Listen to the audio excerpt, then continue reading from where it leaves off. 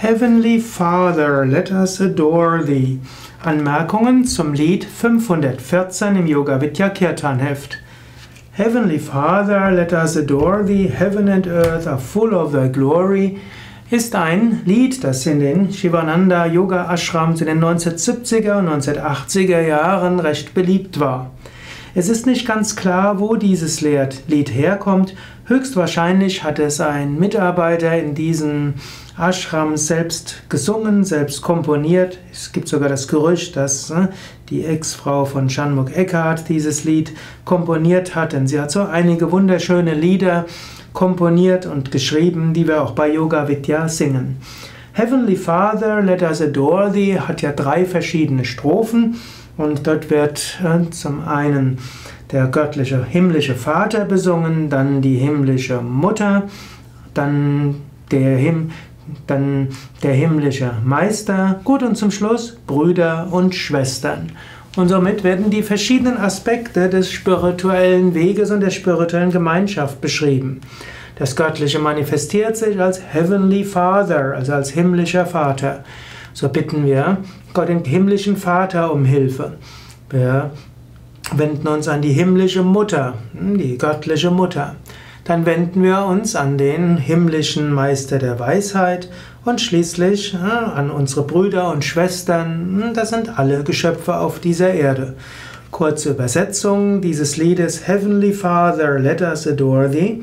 Himmlischer Vater, lasst uns dich anbeten. Heaven and earth are full of thy glory.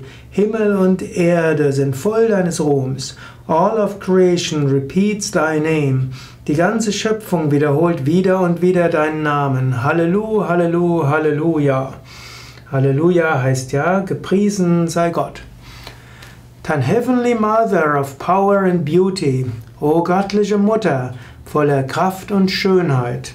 Das ist ein Hinweis, dass das ein Yogi geschrieben hat, denn in der indischen Tradition ist Shakti die göttliche Mutter und Shakti heißt auch kosmische Energie. O himmlische Mutter von Kraft und Schönheit. To love and to serve thee is our blessed duty. Dich zu lieben und dir zu dienen, das ist unsere gesegnete Pflicht oder auch unsere freudevolle Pflicht. All of creation obeys thy name. Die ganze Schöpfung hört auf deinen Namen. Halleluja, Halleluja, Halleluja. Also, gepriesen sei Gott. Dann Heavenly Master of Wisdom and Kindness. Das richtet sich an den Guru, den spirituellen Lehrer. Himmlischer Meister von Weisheit und Güte. Rescue thy children from darkness and blindness. Rette deine Kinder von Dunkelheit und Blindheit. All of creation will follow thy name.